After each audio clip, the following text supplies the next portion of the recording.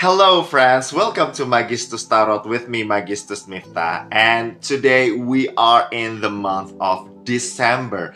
Yes, we're finally here at the last month of the year.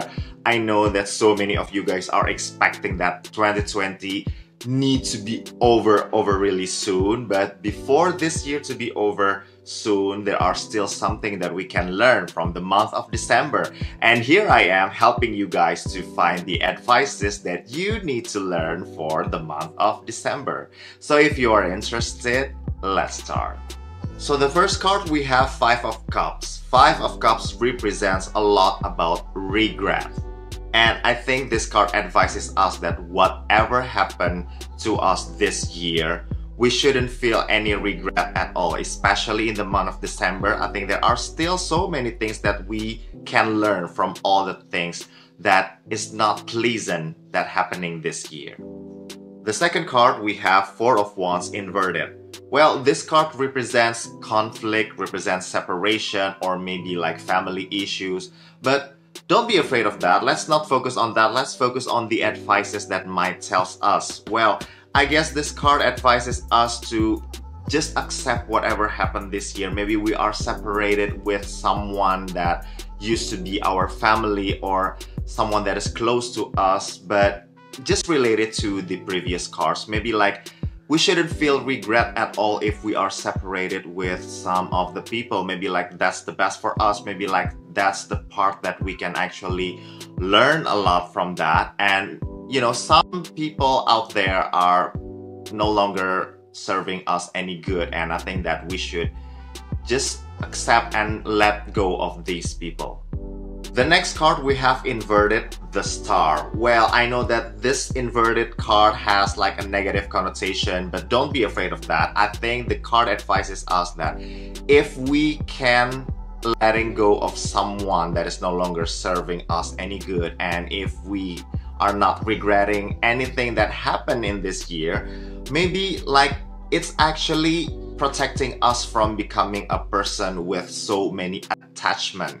You know, those kind of attachment can actually make us, you know, not successful, or it's like preventing us from becoming the star that we should become. I still actually have the next card. We have Eight of Pentacles that represents a lot about productivity, about creating stuff, about producing things, being productive in general. So I guess that if we combine all of the cards that we already read here, well, that's kind of correlate with this one. If we are not regretting, if we can let go, if we can let go of all the attachment, we can actually learn a lot to produce and becoming more productive. And this also advises us just keep being productive, even though this is actually December where people are, you know, having the holiday mood and everything. But just because of that, that doesn't mean we should stop producing things and being productive. The last but not least, we have my favorite, King of Wands. Well, many tarot readers out there have different interpretations with the King of Wands. But especially with this deck, I like to relate this with the fatherhood.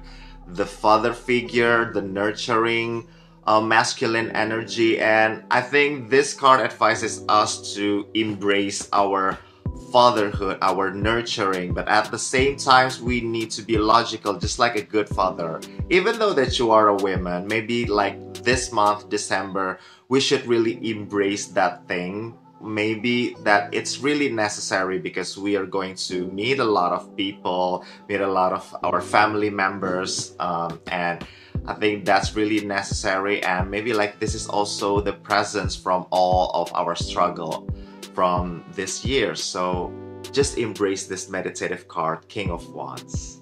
So those are the advices for the month of December. So if you guys are interested in having an annual reflection reading with me, I am here to help you. We can actually talk about anything that you already learned this year and what needs to improve for the next year. So I hope that my video is useful for you. Thank you so much for watching and see you next time. Bye. Mwah.